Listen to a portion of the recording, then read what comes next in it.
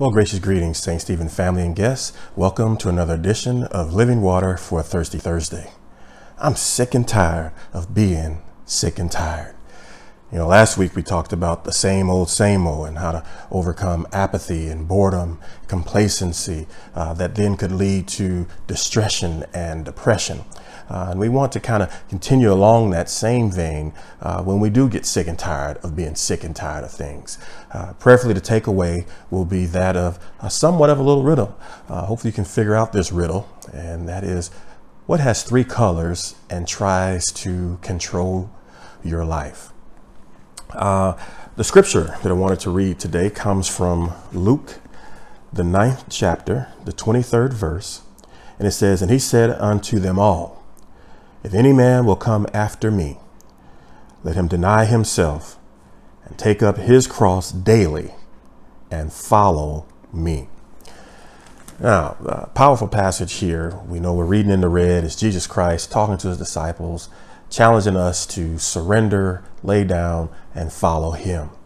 Now, we talked about the takeaways that we wanted to have, and we said it's a riddle. I don't know if you've come up with the answer yet.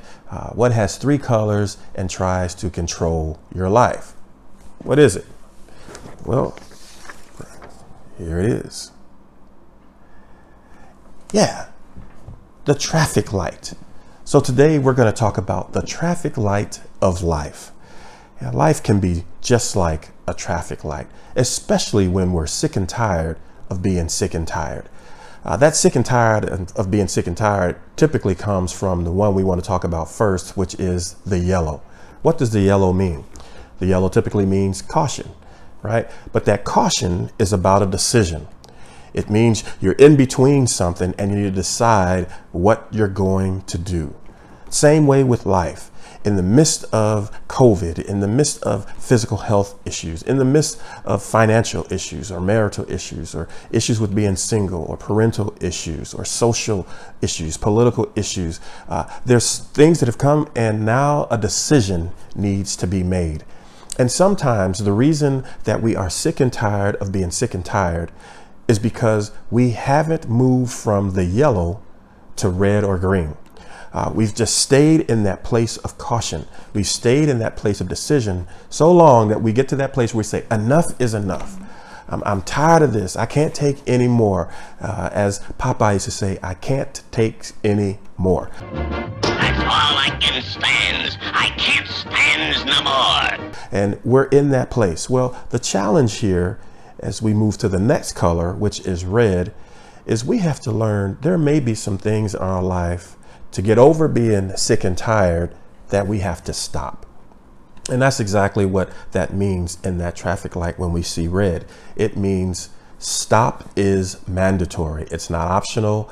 It is compulsory. It is something we have to do for not only the safety of ourselves, but for others. And so there's some things in our life. You may need to stop going certain places that you go. You may need to stop doing certain things that you do. You may need to stop saying certain things that you say in order to move from that stuck place of being sick and tired of being sick and tired. Obviously, the next one is the green. And we know the green means to proceed or to go. It means to leave, right? It means to move on. That is the green. And so there are some things we need to start doing. There's some things we need to put in place. But more importantly, there's some things we need to leave. And always understanding, you know, if I'm leaving something, I should be going towards something at the same time. I shouldn't just be out there wandering. But the whole point of this connecting with a traffic light is to understand we're going to be sick and tired if we hang out in the yellow. Remember, the yellow light is the shortest between the red and the green. We spend more time at the red part of the light and the green part of the light than we do the yellow part. But in our lives, not necessarily the case. We spend more time in indecision that frustrates us. And sometimes, if we're not careful, like we talked about last week, can move us to a place of apathy, boredom, and complacency, which then can produce the distraction and the depression that we spoke of. So in this text, the key words is let him deny himself. And that is the big piece. Get the view off of me. and actually look to God. But when he says look to God, he says take up the cross. And the cross is actually, that word staros means death.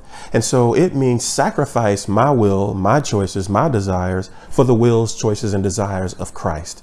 And so things really change when I start making my decisions, when I start stopping or starting based on Christ's will rather than my will. Then I'm not sick and tired, because how do I get sick and tired of this next piece here of daily following Christ?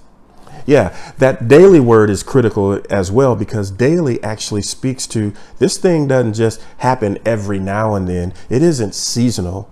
It's that thing that happens every single day. I have to make a choice to lay down my will and to pick up God's will, not be in the place of indecision of which one I will follow today, but to stop my thing and to start doing God's thing. That is really what it's all about. If I want to stop being sick and tired of being sick and tired. The scripture that I want to close out with comes from Galatians, the 6th chapter and the 9th verse. You may have read it before, and it says, "And let us not be weary in well doing, for in due season we will reap if we faint not." I pray that in fact you are no longer sick and tired of being sick and tired, because you're going to start what you need to start, and you're going to stop what you need to stop. Continue to make God proud in all you say, think, and do. And tune in next week as we talk about I want more. God bless you. Make it a great week.